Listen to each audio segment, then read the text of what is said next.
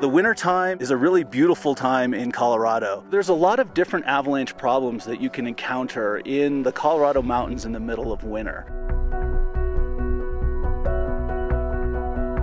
What makes the Colorado such a dangerous place in terms of avalanches is the climate. We're far away from an ocean.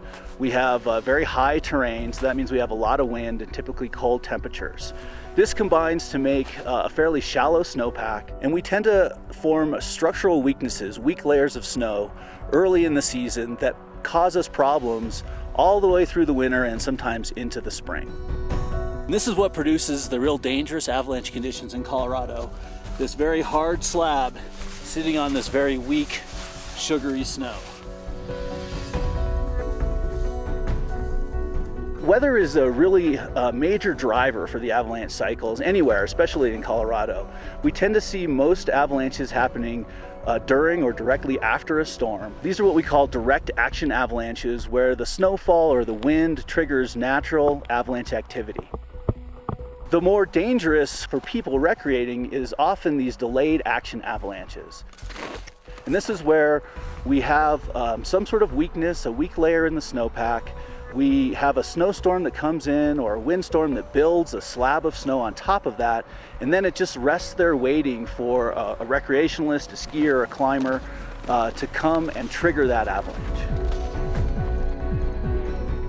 Avalanches typically happen on slopes that are about 30 degrees to maybe 50 degrees in steepness. So if you avoid traveling on or underneath those slopes using the ridge lines to keep your slope angle down, you can really increase your chances of avoiding avalanches.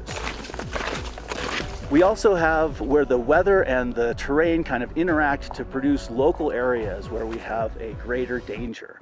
We call this cross-loading, where maybe the wind is blowing over a major ridge line and loading the sides of a gully or subridges. And so these are going to be common trigger points to release an avalanche. One thing that winter travelers should be aware of are areas where small avalanches can have really large consequences. We refer to these as terrain traps, where the terrain will increase the danger of a small avalanche. These are typically rock outcroppings, stands of forest, cliffs, or gullies, where a small avalanche can either bury you deep in, say, a gully, or cause traumatic injury by pushing you into rocks or trees. The most important thing for avalanche safety in the Colorado mountains is to be prepared. Get information on the current conditions. Understanding the weather and how it's going to increase the avalanche danger can be really important. So getting a little bit of training on how to interpret that information and how to apply it in the field. That combination of knowledge of current conditions and a little bit of training will take you a long way as you're climbing 14ers in Colorado.